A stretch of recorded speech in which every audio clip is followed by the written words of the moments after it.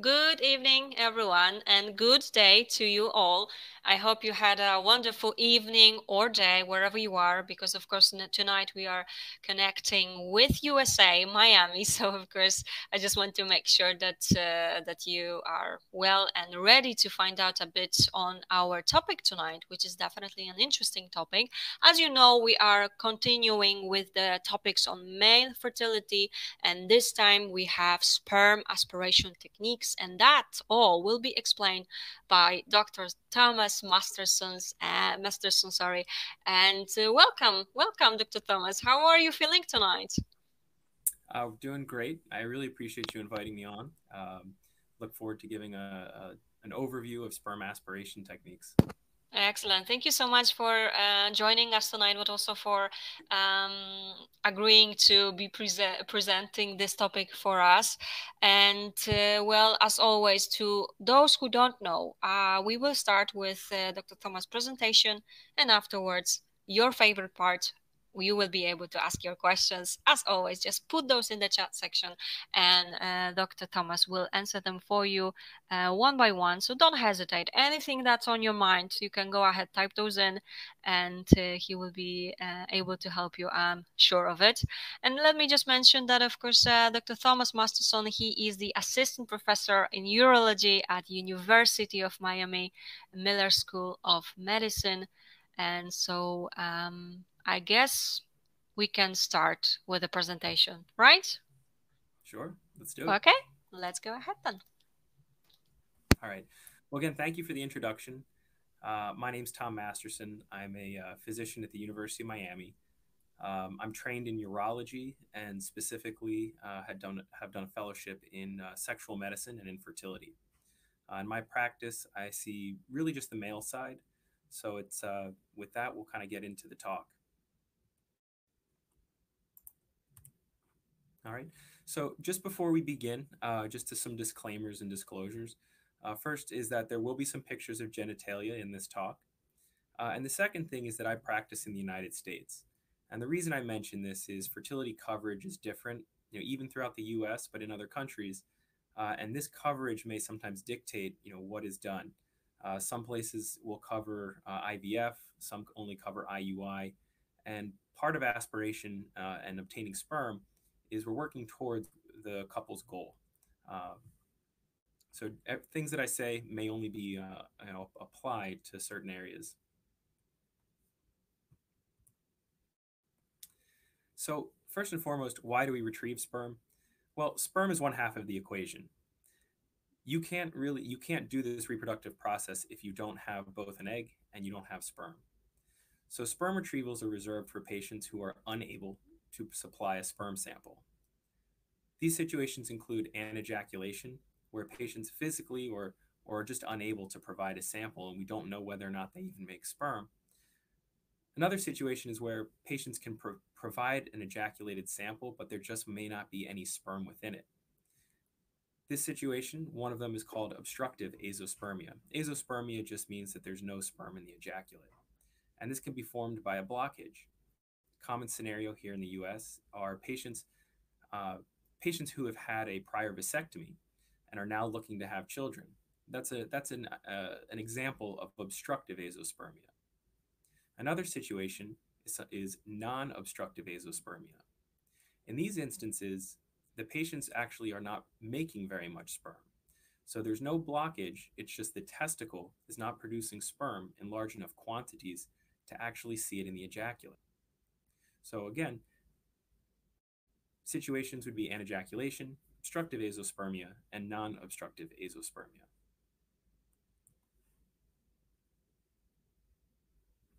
So where do we find sperm? Well, the easiest and usually the most common is in the ejaculate. And again, the ejaculated sperm is what can be provided by the patient. This can either be collected through masturbation or other techniques. The second most common location for sperm would be the epididymis. As you can see here in the diagram, the epididymis sits on top of the testicle, and this is where sperm is actually stored. It's also in this area that sperm gains motility. And then the testicle, this is where sperm basically develops, starting from the most immature to getting to a matured state. Each of these locations has sperm of different quality that can only be used for certain assisted reproductive techniques, which we'll get into in the next slide.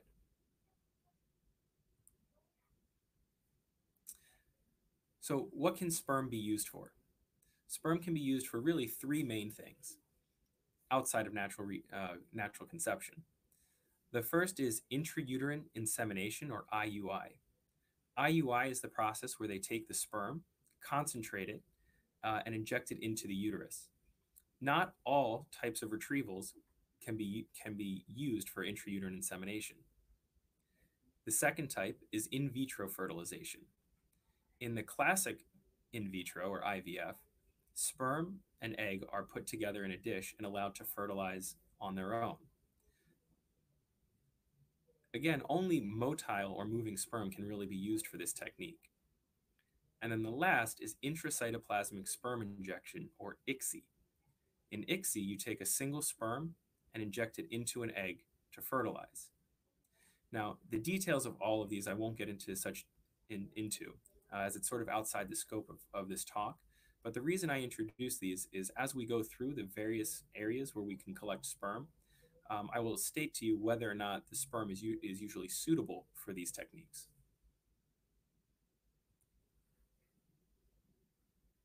So we'll start with ejaculated sperm.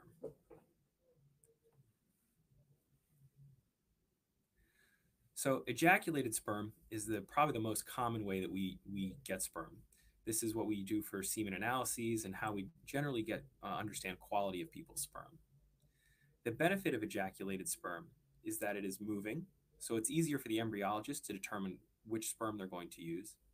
It's fully matured, and it also contains the lowest aneuploidy. Aneuploidy is DNA, abnormal DNA within the sperms. What happens is as it moves through the reproductive tract, sperm that contains aneuploidy tends to die off and doesn't make it to the ejaculate.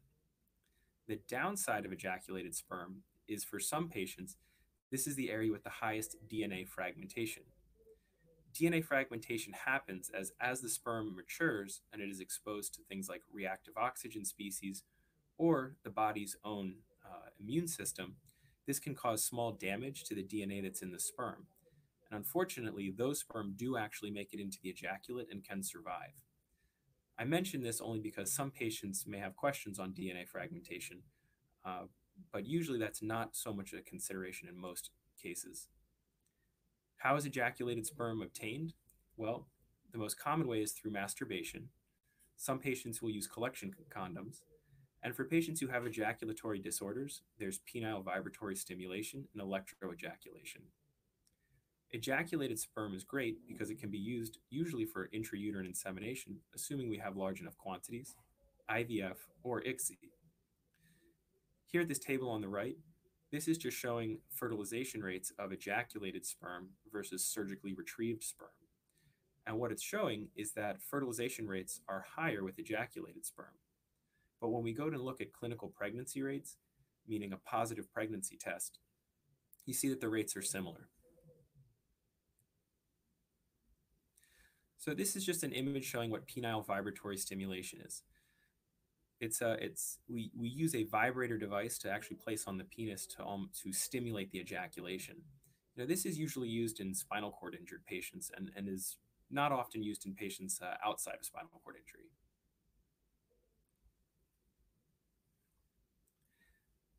These images depict electroejaculation. Again, this is usually for patients who are spinal cord injured or have damage to the pelvic nerves. So patients like poorly controlled diabetics who may not be able to ejaculate. Something I would like to point out is there is a difference between orgasm and ejaculation. Many men have a hard time differentiating these two, but we do have patients that orgasm but do not ejaculate.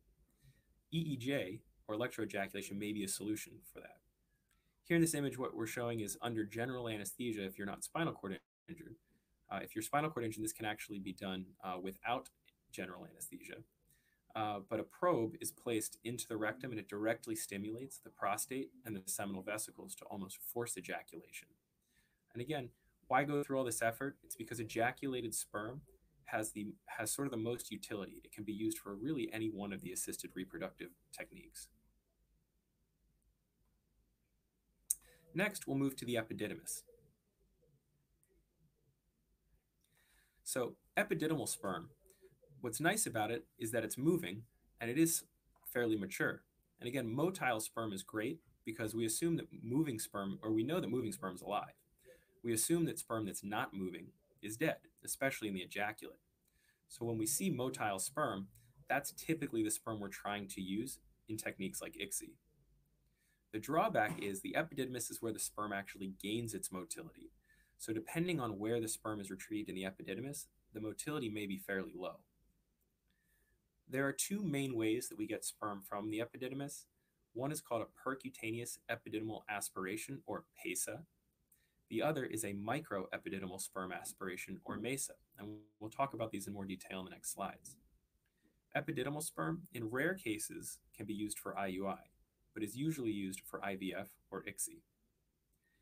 Here, looking off to the tables on the right, in the top, we're comparing the fertilization rates of epididymal versus testicular sperm. And again, epididymal sperm is moving, so as you expect, it actually does have a higher fertilization rate. And even when we look at clinical pregnancies, you see a slightly higher clinical pregnancy rate. Despite this, in this particular study, that difference was not statistically significant. Something else that I will bring up at this time is once we start getting into many of these sperm retrieval techniques, there's a question about using fresh versus frozen sperm. Fresh sperm means the day that we retrieve the sperm, we would be trying to fertilize the eggs. In frozen sperm, or a frozen cycle, we would actually freeze the sperm ahead of time, thaw it out, and then use that to do the fertilization. And what I want you to take away from this is that the difference in fertilizations and clinical pregnancy rate are not substantially different between frozen and fresh sperm.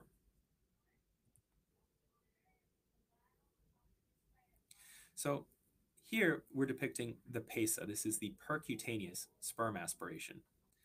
And the way this is performed is usually under local anesthesia. A needle is directed into the epididymis, and with light suction, we try to pull out some of the fluid and that hopefully contains sperm. The benefit of this procedure is that it's fairly quick, it's done with local anesthesia, and it doesn't require much coordination or use of a microscope. The downside to it is the yield of sperm that you get is low. It may require multiple attempts, and the more times you stick the epididymis, the more scarring that may develop, making future attempts more difficult. Compare this to the microepididymal sperm aspiration, which is actually a procedure done under general anesthesia. In this procedure, the testicle is actually delivered through an incision, and a microscope is used to actually look at the tubules directly, and then we place a needle into them to, again, aspirate sperm. This generally has a higher yield of sperm, and because of that, we can often get multiple vials that can be saved and used for future IVF cycles. The drawbacks are it does require general anesthesia. Potentially, it's more painful since we're making larger incisions, and it does require the use of an operating microscope.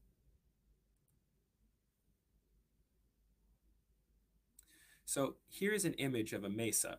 This is me and one of my colleagues actually performing this procedure. And in the left bottom, what you're seeing is this is an actual dilated epididymis. It may be hard to appreciate since I don't have a comparison picture, but usually when you look at the epididymis in a patient who is not obstructed, you don't see these big dilated tubules. Here it almost looks like a brain. They're super dilated. And then in the right-hand side, you can see what the result of a MESA may be. Again, it's hard to tell in here, but all of those little white specks are actually sperm. And something else I want to point out is there's not much background. So there's not a lot of red blood cells and there's not other tissue. So it makes these samples nice, clean, and easy for the embryologist to use. So comparing PESA and MESA, and again, these are techniques used when people are obstructed. So that example is, again, someone who's maybe had a prior vasectomy. And what you see is that PESA tends to have lower retrieval rates, so 61% to 93%. However, then when you look at fertilization and clinical pregnancy, they're essentially the same. So PESA, maybe you don't get as much sperm and you're not as successful, but once you have it, it's usually good quality. I personally prefer MESAs. The reason for this is the much higher sperm retrieval rate uh, and the fact that you can often have leftover sperm for future cycles of IVF.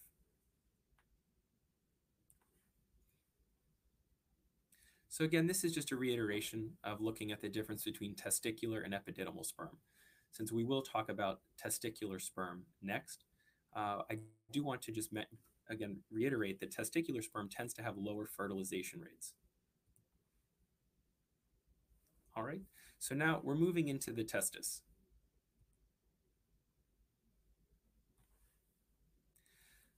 So testicular sperm is the most immature. It's within the testicle that the sperm actually develops from the initial germ cell into a fully developed sperm with a tail. Even though it does have fully developed sperm, it hasn't gained its motility. It takes about 3 months for sperm to go from that germ cell to an actual moving sperm. The benefit of using testicular sperm is it does have the lowest DNA fragmentation because, again, it's the youngest. It hasn't been exposed to all of the reactive oxygen species or the body's immune system. But the drawbacks are substantial. The sperm is not moving, so you don't know whether it's alive or has the capacity to fertilize. It's very immature, and it may also contain the highest aneuploidy. Again, aneuploidy being sperm that carries multiple or an inappropriate number of chromosomes. There are multiple ways to obtain testicular sperm. One is a testicular sperm aspiration, or TESA. The next is a conventional testis aspiration, or conventional TESE. And the last is a microsurgical testis sperm extraction, or MicroTESE. This sperm is typically used for ICSI. Again, because it's not moving, it has a hard time, or really it's impossible for it to fertilize on its own. So this is the technique, again, where the sperm is injected directly into the egg. So this is a depiction of a TESA. Again, this is where we take a needle to the testicle and aspirate out sperm. This is usually reserved, again, for people who are obstructed. Again, the example being someone who's had a prior vasectomy.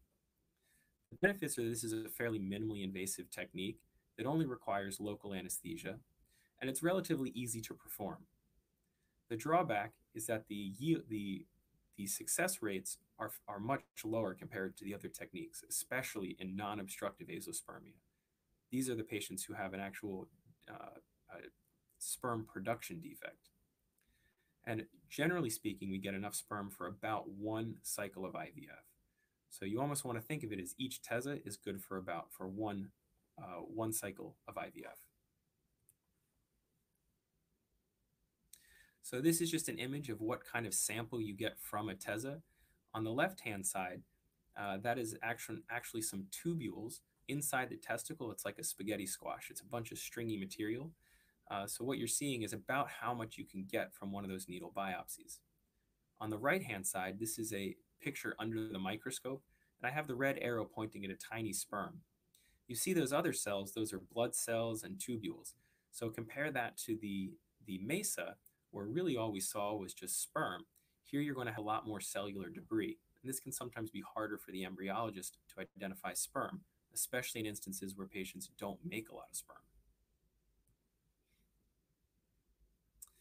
So this moves us on to the conventional testis biopsy, or conventional TESA, C-TESA. The benefits to this are that it's a relatively easy procedure. It can be performed quickly and can also be done with local anesthesia. The drawbacks to it are that because you're just taking a sort of random biopsy and you're not sure exactly if there's going to be sperm in it, it can be difficult for the lab to find sperm within it. There can be a lot of extracellular debris. For patients in non-obstructive azoospermia, the ones who have the production defect, this is often a very low yield of sperm. And because you're removing a chunk of tissue, depending on how much is removed, it may affect testosterone levels in the future.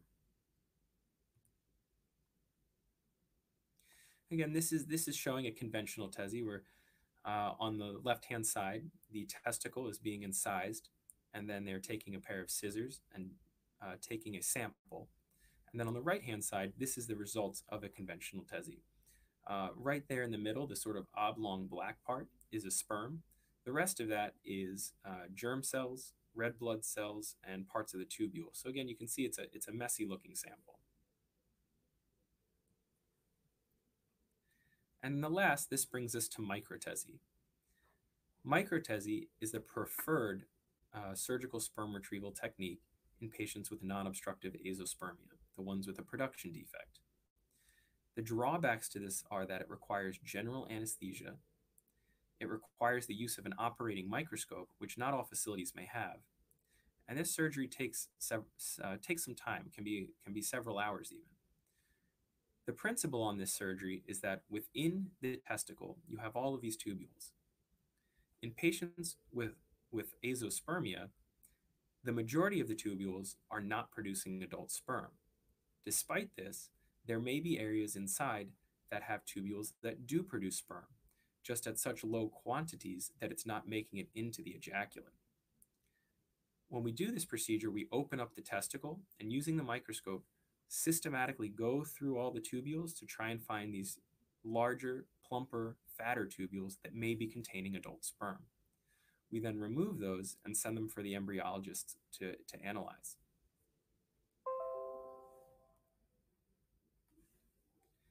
So when comparing these three techniques in non-obstructive azoospermia, the production defect, what we see is that MicroTESE has the highest sperm yield.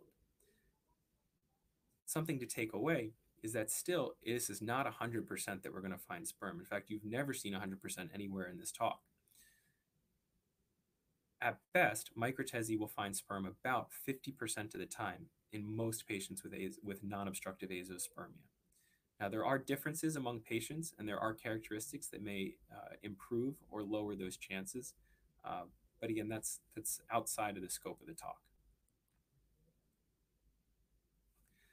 So, in summary, the three main areas where we obtain sperm is from the ejaculate, the epididymis, and the testicle. For men with obstructive azoospermia, epididymal sperm is preferred over testicular sperm, again, due to motility, higher fertilization rates. In men with non-obstructive azoospermia, these are men with production defect, MicroTESE has the highest sperm retrieval rates. All right. And that brings me to the conclusion of our talk, and we can open up for questions. And thank you so much for your presentation. Lots of details, also graphics, but I guess that is really good because we can actually see how it actually works. Yeah, so thank you so much for bringing this and explaining. And yes, you are very right. It is time to answer some questions. But first of all, if you haven't asked yet, because now at least we have one question, go ahead, okay? It is your time to ask your questions, anything that's on your mind. And I'm sure Dr. Thomas will be happy to help you out. And the first question is this one from Emma. Let's have a look. So do you use ICSI as a standard procedure at your practice? Yeah. So I will sort of a little bit deflect.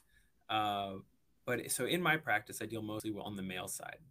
So my goal is to try and get sperm, the most advanced sperm, meaning that has the highest quality, to be used for whatever the patients are trying to do.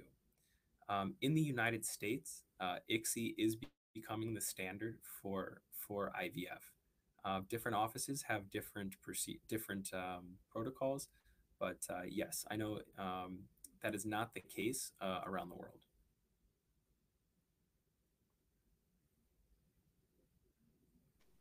All right, Emma, thank you so much for that question and thank you for answering. That is true. I mean, anything that this can vary, yeah, depending on the country, even I say. So thank you for that. And let's have a look. Sorry, there is, I just need to have a look. There is a question. Okay. All right, let's go to this one. How many TESE or MicroTESE can be done in a patient? Sure. So it depends on what the reason the patient's having it.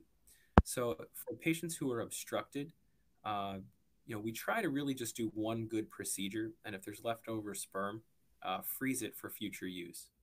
I do have patients who really don't want to go under general anesthesia or have reasons that they can't, and I will do the TESA, the needle biopsy, really as many times as is needed. I've had some where I've done as many as four for four different IVF cycles. When it comes to the MicroTESE, I will do one.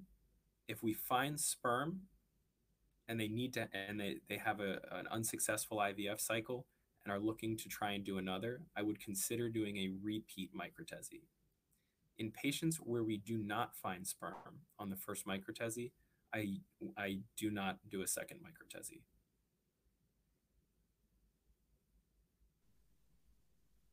And again, thank you so much for yet another question and for your explanation to that one. And now let's go to this question. So what is the recommended treatment for sperm DNA fragmentation? Sure. All right. So with sperm DNA fragmentation, there can be multiple reasons why patients have it. And if you have an identifiable cause of it, we first try to treat that. So there may be patients who come in with a high DNA fragmentation and no one's actually checked their semen for other causes such as infections or high white blood cell counts. If that's the case, we try to treat the infection, try to treat the leukocytes or the white blood cells, and then recheck. If a patient has a varicocele, and a varicocele is dilated veins around the testicle, that's a surgically correctable cause of high DNA fragmentation. So we would treat the varicocele. In some patients who have idiopathic, meaning we can't figure out why their DNA fragmentation is so high, we have some fertility supplements, which are really just high. They're vitamin supplements that are full of antioxidants, and that's what we will put them on empirically. Oh, one more, actually. And if they've had cycles, if none of that has worked, um, rarely, but we do this, we will actually do testis biopsy to get the testicular sperm, which should have lower DNA fragmentation, and do IVF cycles using testicular sperm. And excellent. Thank you so much for yet another interesting question indeed and your help with that. Okay, let's have a look. Okay, more questions are coming in. So, sorry, we had that one before. What is the recovery time after MicroTESE procedure? Sure. So recovery time is usually about 2 weeks. So my post-operative instructions are 24 hours of bed rest with plenty of ice, Motrin and Tylenol for pain. Uh, they will wear a jock strap or scrotal support, just tight-fitting underwear. I recommend that they wear that for at least 3 days, but most will wear it for up to a week. As far as activities, 2 weeks, no heavy lifting, no sexual intercourse, no masturbation. And after the 2 weeks, they can reintroduce activities as they feel fit. Certainly, if you're still having pain, take it easy. Um, but again, you can get back to running, walking, biking, as long as it's not painful.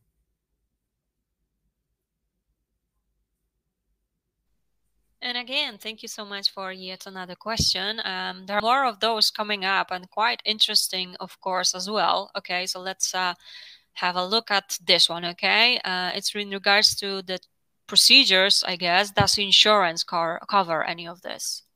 Yeah, so this depends, on state and countries. So in Florida, insurance really doesn't cover any of these procedures except for in rare circumstances. Some of the states in the U.S. do cover IUI cycles or IVF cycles, but as far as overseas, I don't know the details of most of the countries and what their national health plans do.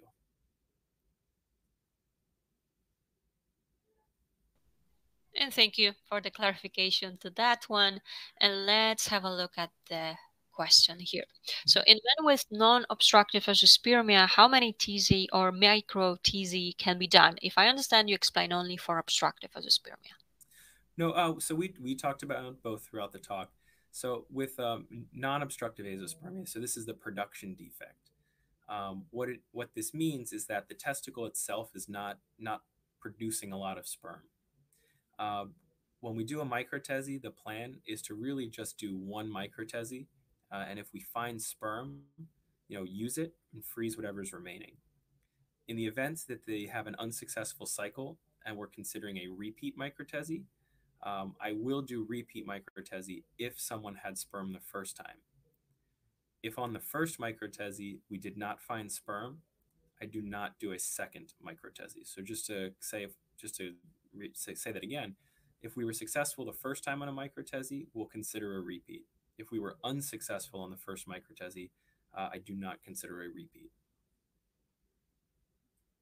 As far as conventional testis biopsies, I do not recommend them for patients with NOA, but you can perform multiple. But again, if you didn't find sperm the first time, your chances of finding sperm on a repeat conventional biopsy are very low. Okay, understood. Of course. Again, thank you so much for that. Yet another interesting question. More of those interesting ones are coming up actually. Yeah. So let's have a look. So you do TESE or micro-TESE in men with higher hormonal profile, example FSH more than 30 or small testicles. Yeah. So what it sounds like you're describing, a high FSH and small testicles, that is non-obstructive azoospermia. Uh, if you have the capability of performing a MicroTESE, I would recommend a MicroTESE in that instance. Uh, Again, the guidelines from the ASRM, the American Society of Reproductive Medicine, is in non-obstructive azoospermia, MicroTESE is the preferred technique. Now, if you're in an area where no one performs that procedure, then a conventional TESE is obviously what you have to go for, and that's going to be your best bet.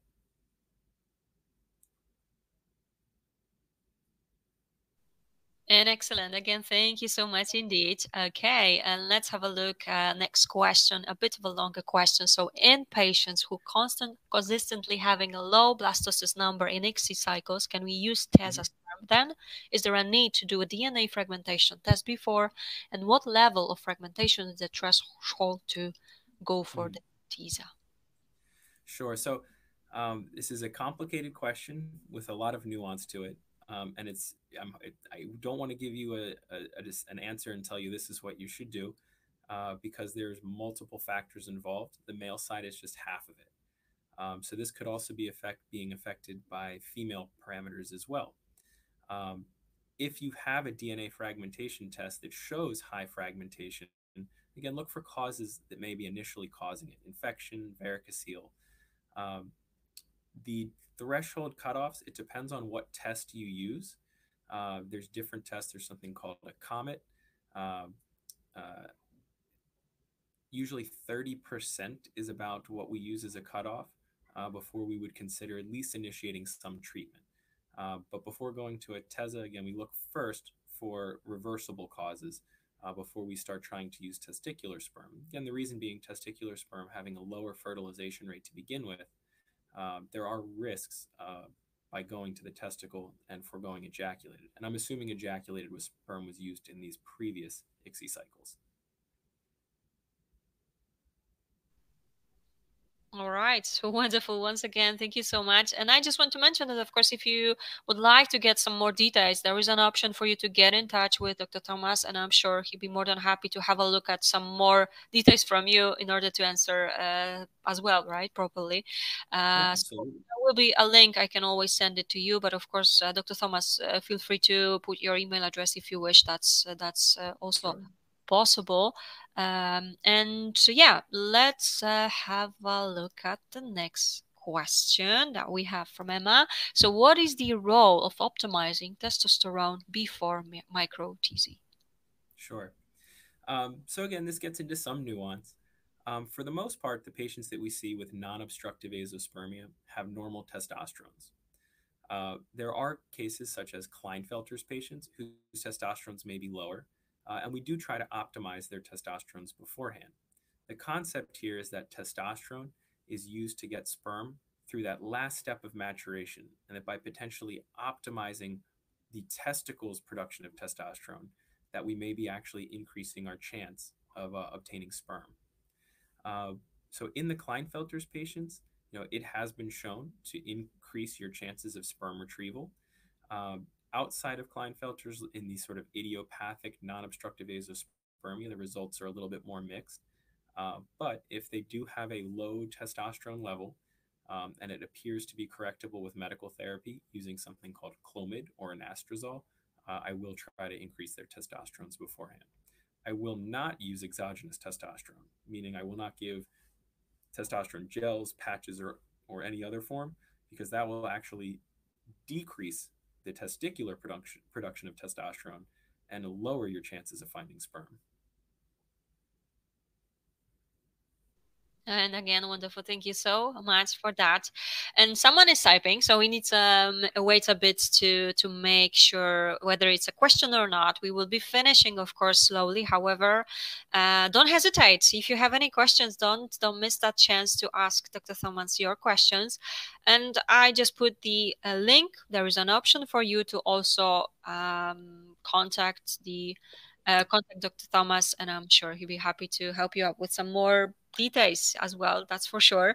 And let's have a look, okay? Someone is again typing, and it's right here actually. So let me go straight to that one, which is the maximum value for FSH and LH that could contraindicate TESE.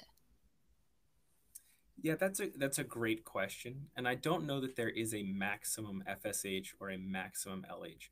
So just to describe what's going on here is, if you look at patients who are non-obstructive azoospermia, what you're looking at is as potentially as testicular failure. So when the testicle's not making sperm, the brain senses that and gives the signal FSH to the testicle to tell it to make more sperm. So the thought behind, I believe, this question is there a point where the FSH, mean that signal, is so high that we just say to ourselves, there's no chance we're going to find sperm? And I don't know that that data exists yet. I do use these numbers to determine what kind of medical therapies I may use to try and boost testicular testosterone production. And if the FSH and LH is over 15 to 20, I'm less confident that putting them on a medication like Clomid or HCG is going to have an effect. So to summarize, there's really not a cutoff of FSH where I would say there's no chance we're going to find sperm. And again, amazing. Thank you so much indeed for that explanation. Okay, next question. It's a bit of a off topic, but it's interesting. Yeah, so let's have a look. Maybe you can have some advice. Have you seen any changes in semen parameters in patients post-COVID? Are there any studies done so far? So I won't spoil this because some of my colleagues are actually working on this paper, so I won't give you the big results. But so far, it looks like with COVID, it's like any other febrile disease. So in times of stress or fever, sperm counts do decline transiently afterwards. Again, it takes about 3 months for a sperm to grow up from the germ cell to an adult sperm. Anything that negatively affects sperm production. So say you go into hot tubs every day, that's going to drop the sperm count almost immediately. But it will recover as long as the offending event is removed. So that's my teaser for this. All right. Thank you for the teaser in such case. Yeah, definitely something that we all wonder. Yeah. So thank you for that. And let's wait. Let's just wait and hopefully it will be out there soon.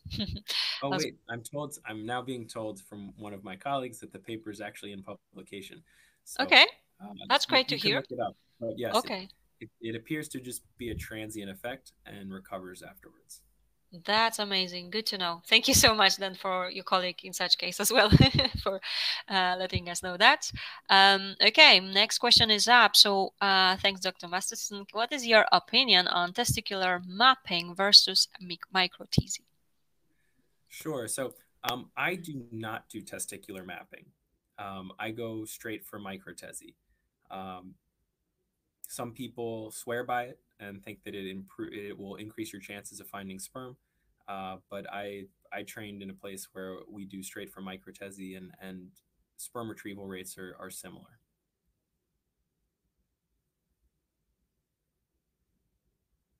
And once again, as you can see, thank you so much. And as you can see, more questions are coming in. More of those are going to be more interesting and more interesting. So does sperm DNA fragmentation, right, increase with male aging?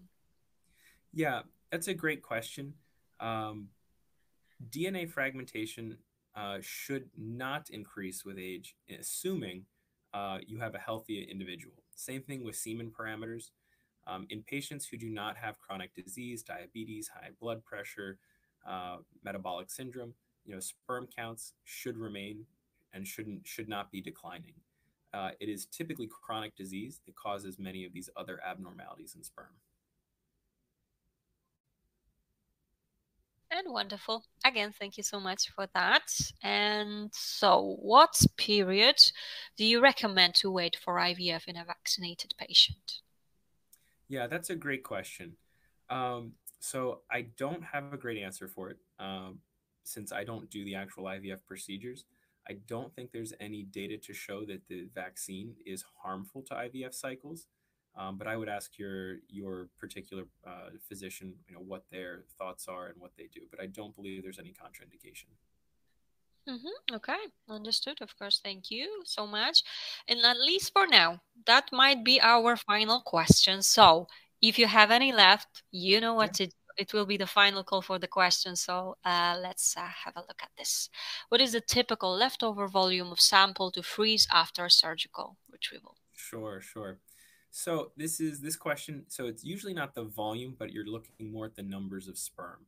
So something to keep in mind is that in the freeze thaw cycle of sperm, about 50% of them are going to die off. So how much is frozen or what you decide to do depends on multiple factors. Goals of care. If you're talking about a patient who had a microtese and maybe you only found 10 sperm and you used 5 or 10 of them, or five, or you have some left over, and maybe it's only 1 or 2, it may be worth you trying to save those couple of sperm. It may not be. So really, it's a decision that's kind of made between you and your physician, and what your goals are. Some patients don't want to freeze any of the sperm; they just want to do one and done, and that's all. Meanwhile, with ejaculated sperm, you may have millions left over that you may want to freeze. So it's not a one answer. All right. Again, thank you so much indeed. Again, we need to wait a bit. Someone is typing. I'm not sure whether it's a question or if it's a comment, because of course there are some thank yous already coming up for you, as you can see. So let's have a look. Let's wait a bit, but I guess we will be finishing. So, Dr. Masterson, anything else you would like to add before we finish? No, I really appreciate you inviting me on, and I'm happy that you guys are including the male side into these talks because it really is. It's 50% of fertility. You can't do it without sperm. Yeah, thank you so much indeed for again joining us tonight. It's been great to have you here, that's for sure. And thank you everyone for your incredible questions. And actually, there is a comment from Daniel. And what else can I add to that? Incredible questions, agreed, and answers, amazing discussion. All agreed here. So thank you so much on this. And well, there is one more question from Daniel. I think we can still answer. So, is there a difference in a long versus short acting testosterone on fertility? Sure. So there likely is, and just to kind of cover what these two things are, short acting testosterone is testosterones that you take dose multiple times a day. The two main ones are Natesto, a nasal gel, and the new one Jatenzo, which is an oral medication. Compare this to, say, injections, which might be once every week to 2 weeks, to pellets, which might be once every 4 to 6 months. And there is some data to show that the shorter acting testosterones have less effect on your LH and FSH, as well as semen parameters. So the normally about 60% of guys become totally azospermic while on testosterone therapy. Uh, During with these short actings, we don't see that. We see just small drops in their sperm counts, but they don't seem to go to zero. Amazing. Thank you so much. And actually, in the meantime, there are like 2 questions more. So let me just go to this one from Daniel. Can we use HCG long term in men with normal testosterone? Oh boy, great question. Mm, Not a great answer. okay. No one's really looked at it. So, I typically don't give HCG to men who have normal testosterone. If they're on the low end of normal and they have symptoms of low testosterone, then we may consider it. And the reason behind some of this is that HCG mimics LH. So theoretically, it should not drive your testosterone levels as high and should have less effect on your fertility since you're not suppressing testicular testosterone production. So long-term HCG use, there's not studies, but I can tell you at least anecdotally, people who go to the gym may be using it, and they seem to not have a ton of ill effects from it. All right, interesting to know that as well. Thank you so much. And two more questions in regards to testosterone, actually. So, which testosterone, sorry, do you test, total or free? So I screen using just total testosterone, and if it's borderline, say this, it's a little off topic, but if the testosterone is around 300, so 300 is what's considered the cutoff for low. If it's borderline, then I may consider getting a free and total on the second, since here in the U.S. to get testosterone covered and approved, you need 2 levels below 300. And if there's any doubt as to whether or not it's low, you can get a free to check if the free testosterone is low, and it just supports your diagnosis. All right. Again, thank you so much indeed. And one more question from Daniel. What is the testicular salvage therapy protocol? Yeah. So I thank Dan for bringing this up. So what he's referring to, testicular salvage protocol. So one form of treatable non-obstructive azoospermia, so again, people with production defect, is prior testosterone use.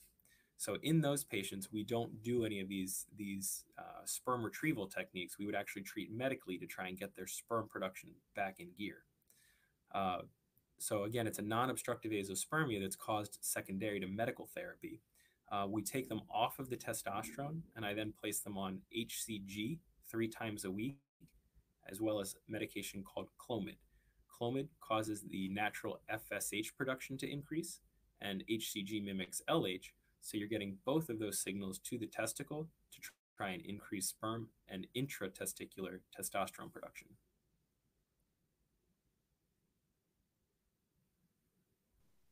Excellent. Thank you so much once again for bringing this up as well.